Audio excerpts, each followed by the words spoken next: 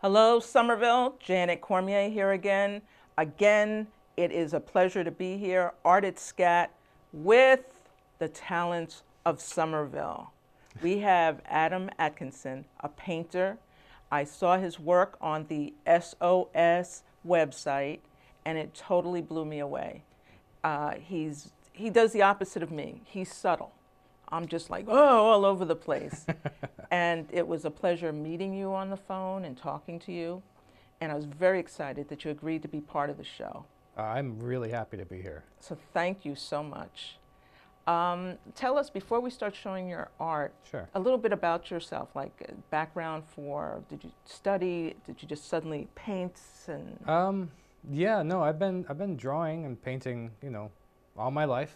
Probably, doodling in kindergarten and school, and barely made it through high school because it was drawing and, doodling. But I did take a couple classes in college, but mostly through books. I really just devour art books. Oh, okay, yeah. And then, going to museums. Yes. Yeah, I see all kinds of, and it's going to the museums and seeing, like, Sargent or Rembrandt just fills you with, the need to create and to be just as good as that. And joy. So much joy when you go and see other people's artwork. Absolutely. Yeah. So, and in that tradition, can I say that you're sort of a classical painter, or how would you? Some of the things, like this piece is definitely more of a classical. Yeah. And oh, before I forget, you will be on exhibit in the SCAT gallery for the month of, well, part of June and then July, the end of July. Did I just surprise you with that? A little bit. Okay. Well, I think we talked about it. Yeah. Yeah. So anyway, he's going to be here. He really is. He's just not someone I found. So, and you're going to love his work, and there'll be a reception, and that will be listed on the website. So tell us about this yummy thing. Yeah. So this is yeah. I love painting food because it's just they just have so much rich color, and grapes especially because they get they have sort of translucent, so they get that glow that comes through them, and they get the nice warm orangey light that comes through. But just yeah, and then with like the apple, you see that reflected light. I don't know if you can see it in that camera here, but You'll be able to see it up front Yeah. and personal. That's right. Yeah, this will be exhibit. one of the pieces. Yes. Now, have you ever done watercolors? I have. In fact, a couple pieces I brought are watercolor. Because for translucency, you've captured it with oil, as opposed to, like, usually I see people can do it a lot with watercolor, Yeah. but it seems like it would be more of a challenge with oil. Yeah, it can be a challenge. It's just in how you use the paint. Like actually for this reflection here, I painted it and I wiped that off with a paper towel. See, simple Just things like that. Yeah, yeah. But it's beautiful, and then Thank the you. way it balances with the bananas. Yeah, I was hoping to capture, and I got the reflection. Actually, I got this pot. Do you know there's a thrift store just up the street? Your market basket? Near Market Basket, yeah. Okay. See, we also tell you where to shop, people. And so, and you got, I can't think Yeah, of the it's right names. behind the comic store. And Hub so, Comics is right up the street, and they So have so many amazing take down things. those hints. It's like a treasure thing, and then you can find it. Yeah, but that's where I got that, and that's where I pick up all my little pieces. Props. Background. Yeah, but I try to get the orange reflected from the, what do you call it? And I love the stem. The stem of the grape Yeah, is you very never delicate. you never see, big stems on grapes, and so I was really happy. And then the way the fruit is laid out with the shadowing of the banana is fascinating, because it just feels very like you could just go in there and get a banana. That's, And then, is this a copper? no. Because it reminds me of a copper, the way the Yeah. dense. And I love painting copper. This is, I'm not sure what kind of, it's tarnished, so it could be some kind of tin or, I don't think it's silver. Hmm. It's yeah. And the tablecloth, the way you set it off, is beautiful. Oh, thank you. And it's the same color, somewhat as the grapes, and yet you can still see the mark Yeah. because of the way the light hits. Yeah, my setup at home, so I have a bright light that just shines straight down Hmm. on the fruit, on everything. and so I would get some really great shadows. Do you use a certain wattage of bulb, or? I use, I use a 5500 Kelvin light bulb, Okay. and that simulates daylight. Okay. But I also have a north-facing window that I use that really lights to light up everything, and that one doesn't. The shadows don't change. You know, you don't get bright sunlight. You don't get the light stays regular throughout the day. Same with me. That's why I draw abstracts sometimes, or whatever I'm doing, because I just that light thing. But you capture it so beautifully. Yeah, when it's done right, it can really, it can turn out good. Did you start out as an oil painter in classical? No, I started out. I've always loved oil painting, but I started out doing abstract stuff. Oh, okay. But yeah, I just sort of, for some reason, I just moved towards. That's a surprise. Is it? Yeah, because I mean, abstract is just your composition, without the deep, you know what I mean? Yeah, the focus. Yeah. But it's still focused when you're working with abstract. It's not to say it's undisciplined, but it's just the way you treat the subject matter. Yeah. Is beautiful. Thank you. Choose another piece. Sure. Yeah. So you were asking me about watercolors. I think this will fit in here. Oh, okay. This is a watercolor I did a few months ago. And yeah, it's just one, or maybe it's two color. I think I mixed it with the blue and a brown to get that. Yeah, I see the blue color. here. Yeah. I love her hair. The way you just did, Yeah. you let the brush sort of go with the water. It looked like. Yeah, exactly.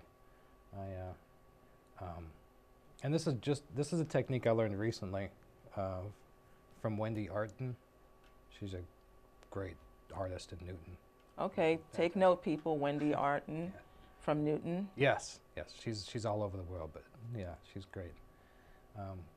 But yeah, so I've been going up at the Boston Figurative Arts Center up here in Somerville, and they have models, 4 times a week to come in, and anybody can go up there and draw or paint. Repeat the name again for our audience, for those. Boston Figurative Arts Center. Okay. Yeah, and it's great. Because as artists, we have to sort of hang together and share the resources. Absolutely, yeah. How long did this piece take? Was this this was 25 minutes. Okay. Yeah. And it's pen and ink? No, or this is watercolor. Watercolor? Oh, yeah, sorry, watercolor. Just different brushes. Because I don't see the brown so much, but definitely the blue. Yeah.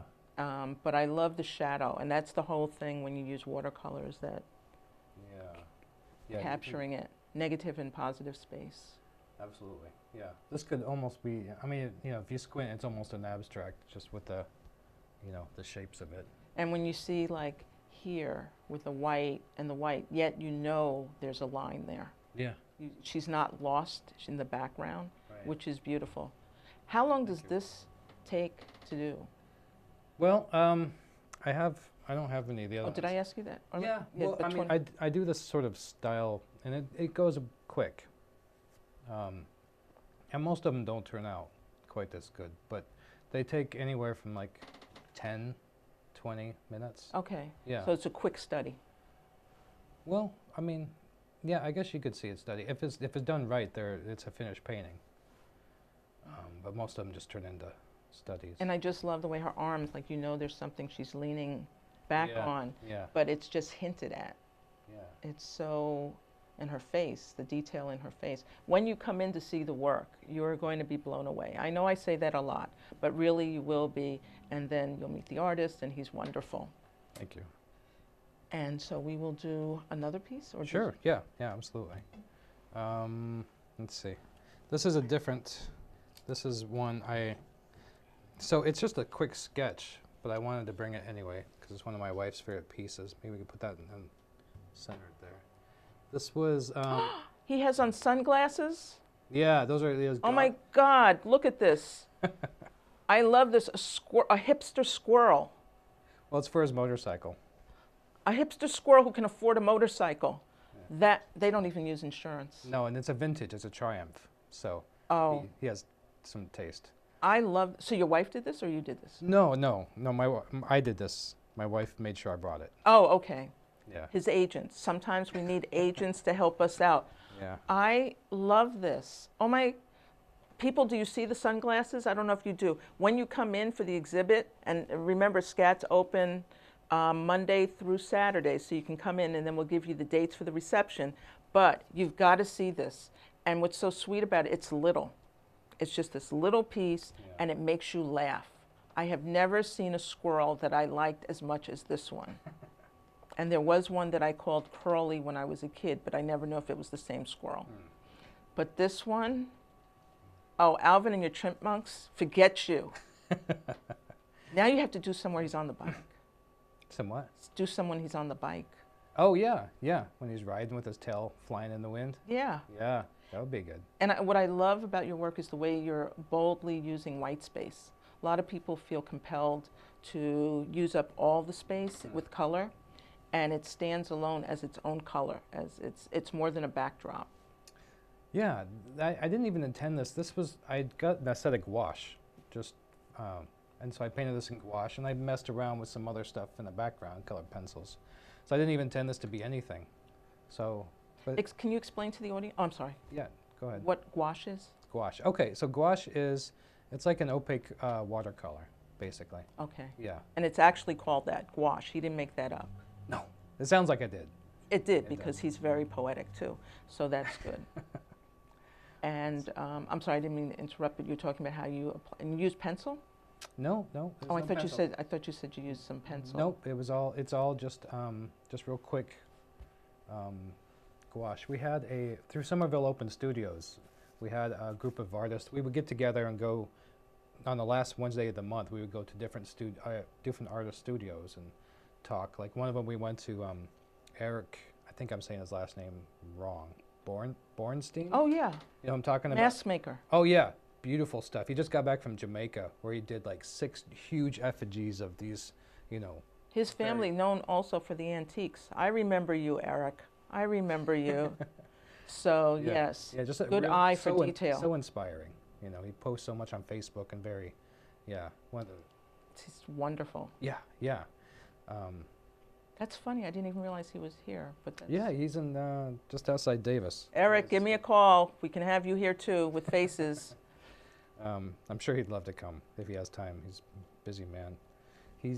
But so that group of people, we got together and we had dinner one night, and we had this idea also for the squirrel from Somerville Open Studios, this flying squirrel.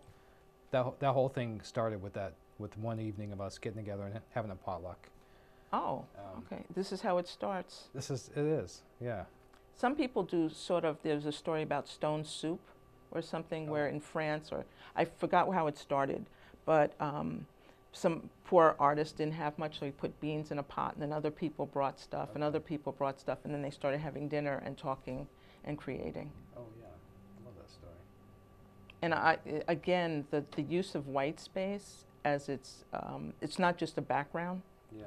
And defined by, and you don't use traditional colors, like your grass is a purple, it's a Yeah. plum, Yeah. which when you will see, and there's also greens in the squirrel. So they tell you in painting classes to squint. And so Definitely. really this Yeah. is it, except he's so cool, he has sunglasses on. What made you put the sunglasses on him? Well, I figured if he's on a motorcycle, he's going to want, you know, eye protection. A man who can dress him totally. This is so good. Oh. Yeah, that's a fun one. Let me show you. Let me see. Is this? Okay, so let me show you this one first. This was. I don't know if this will. If it'll stay on there or not. Okay. Oh, this is the one that I saw that just, Yeah. I don't know, Brian, can we get that?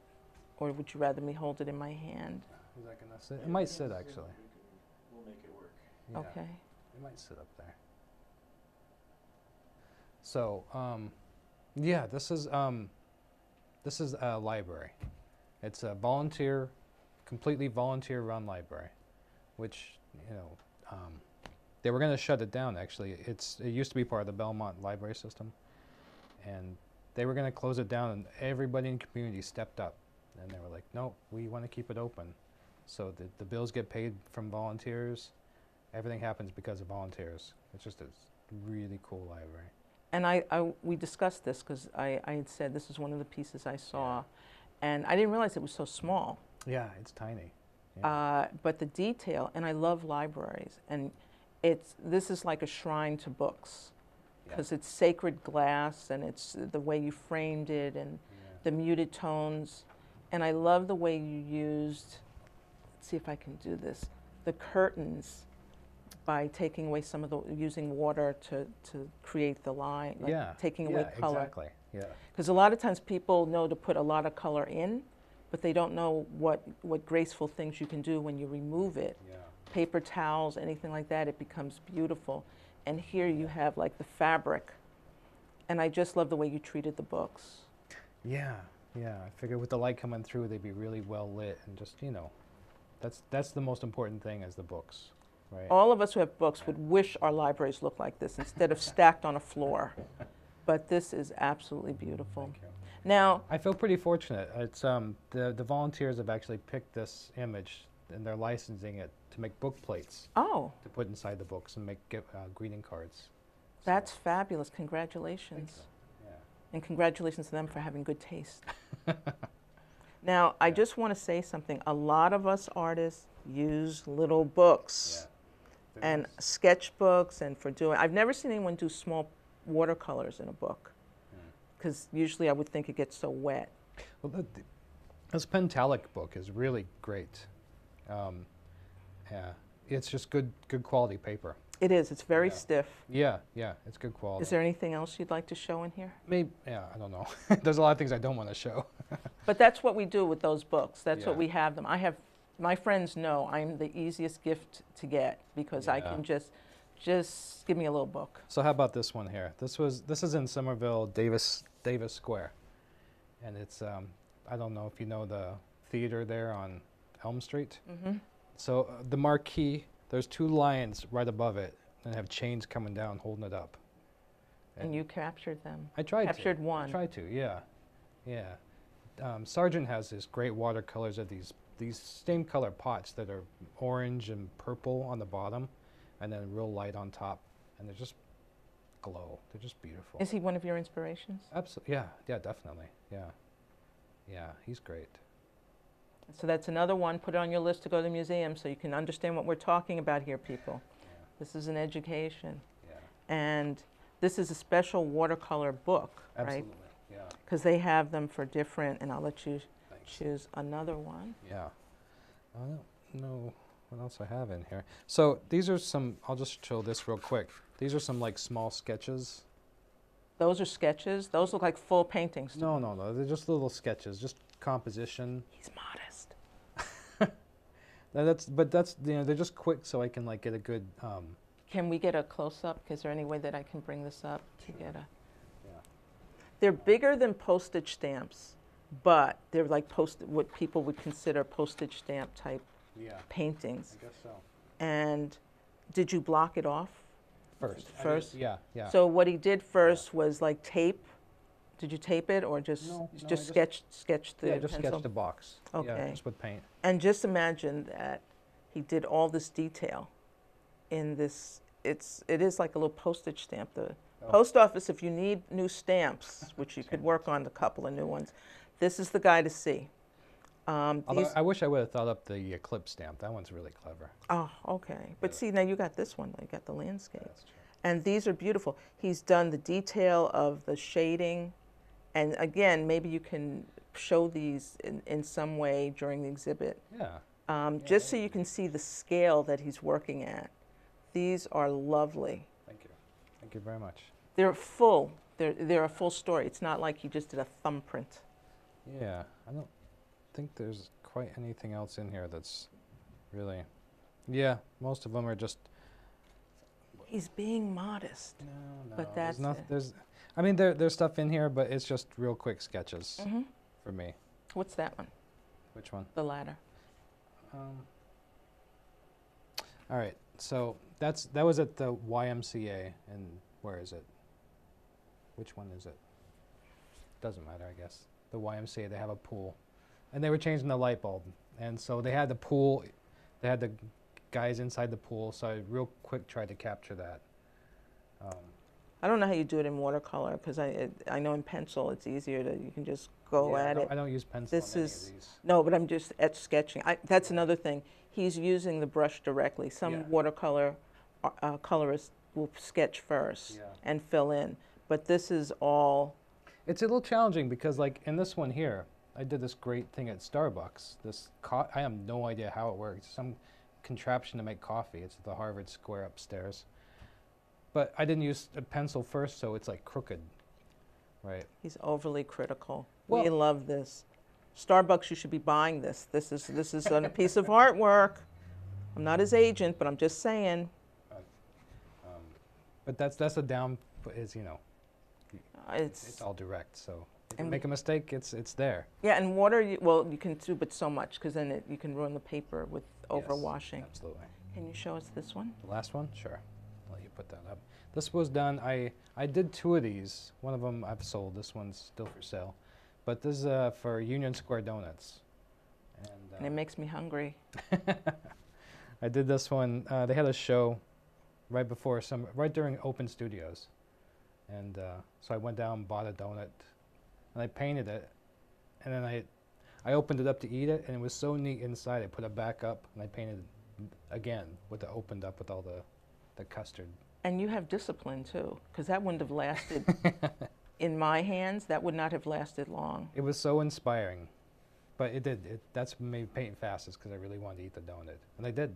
Oh, okay, that's good. And it was delicious. Because I think something a lot of people don't realize is art is fun, and Yeah. it's also sort of mathematical in a way. And I don't like math, but in your head, you're calculating shade and intensity Sure. and creating shadows. And I'm not a mathematician. I'm scared to death of numbers. But someone pointed out that a lot of this is math that you're not even thinking about. Yeah. When you squint and you put in different intensities of light. So you've done a wonderful job making everything so lifelike that you feel like you can just touch it. Yeah. And the sugar and I like the fact that it has, I know I'm reading into it, this holy, like forgiving light that says you can eat this and it's fat-free. That's what I read into that. I think all donuts are. Fat-free. Yeah. Yeah. Absolutely. And they should just pay you. Dunkin' never looks so good. Dunkin'.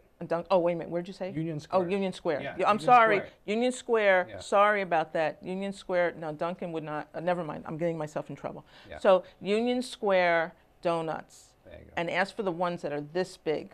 So if I'm gonna get myself in trouble, I really am gonna get myself in trouble. Yeah. Get the ones with the ones with the bacon on top are really good too. Oh, bruh, okay, Yeah. go for cholesterol double.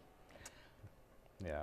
So just in a minute or two, can you tell me, how long have you been painting and how did you find your way here? Oh wow, that's a. Let's see. I started in high school. I had a great teacher, and yeah, that's where it started. High school? High school, yeah. Were you drawing before then? Mm-hmm. Okay. Yeah, yeah. I was drawing all the time. Even for, like, silly role-playing games, I'd draw, cars and, monsters and stuff when I was, 10, 12, 15. But yeah, no, in high school, that's when I really learned to paint. I learned about paint, and it just opened up a whole new world. It does. Like you see everything so differently. Yeah.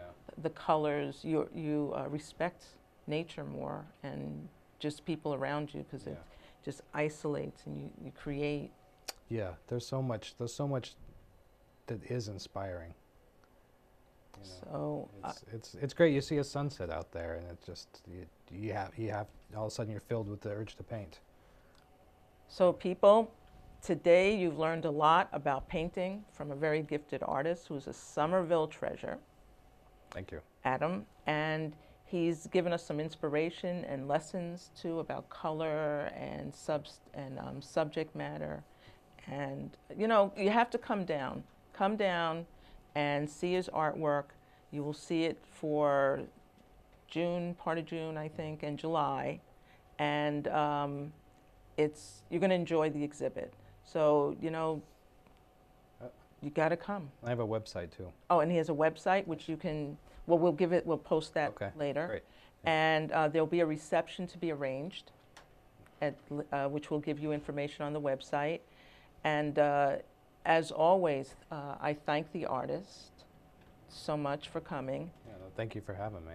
And a shout out to Brian, who's also behind the camera and doing all this cool stuff and making the show possible. He's also the director, and he's very good. I swear he's Ben Affleck's brother.